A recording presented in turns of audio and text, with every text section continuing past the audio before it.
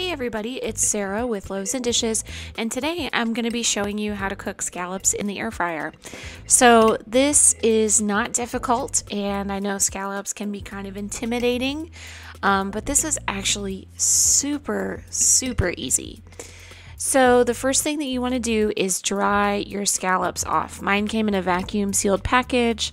When they had thawed, there was a lot of liquid in the package, so I drained off the liquid, and now I am putting my scallops on some paper towels to dry. You could use just a kitchen towel if you didn't want to use paper towels. It's up to you, but they need to be dry.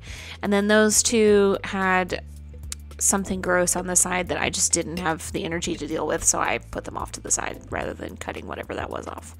So I'm drying them off, and then I set that aside. Then I have my aluminum foil in my air fryer basket, and I put about a tablespoon of butter in to melt while the air fryer was preheating.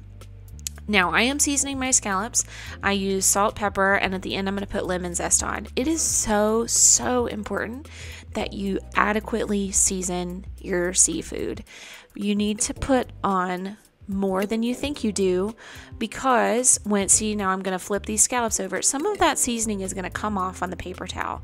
So season a little bit more than you think you need to, and then when you actually cook it and you're having to transfer your seafood between the air fryer and the plate and all of that stuff, it will still have enough seasoning on it to taste good.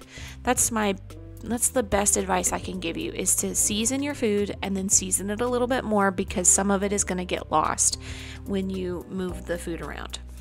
So I'm just using a little salt and pepper. You could use any seasonings you want. You could add Old Bay, garlic powder, onion powder, anything you want. I'm just doing some basic seasonings because this is mostly about how to cook them in the air fryer. So now I'm taking the scallops and I'm loading them into the air fryer. You want to make sure that everything is in a single layer. I didn't want to overcrowd my basket, so I did this in 2 batches. If your air fryer is bigger, you could do more at one time. So you're going to cook these at 400 degrees for 6 minutes. You're going to turn them halfway through, okay? So at 3 minutes, you're going to flip them over.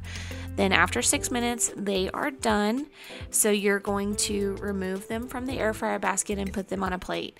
Now these don't have the nice kind of golden crust that you would see if you did a sear on them, but they are delicious.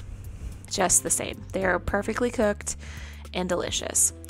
So I put them on a plate, and then I just added a little bit of lemon zest for just a little pop of color and a little bright acidic flavor for the scallops. This is just a pretty basic seasoning. If you didn't want to do anything super fancy, I would recommend this. So that's it. If you want to see more recipes like these, check out loavesandishes.net. If you want to hear more from myself and my mom, we do have a podcast. It's called Dorks with Sporks, and you can find that wherever you listen to podcasts. Be sure to subscribe to our channel. We're putting out a new video every Monday through Friday, and thanks for watching.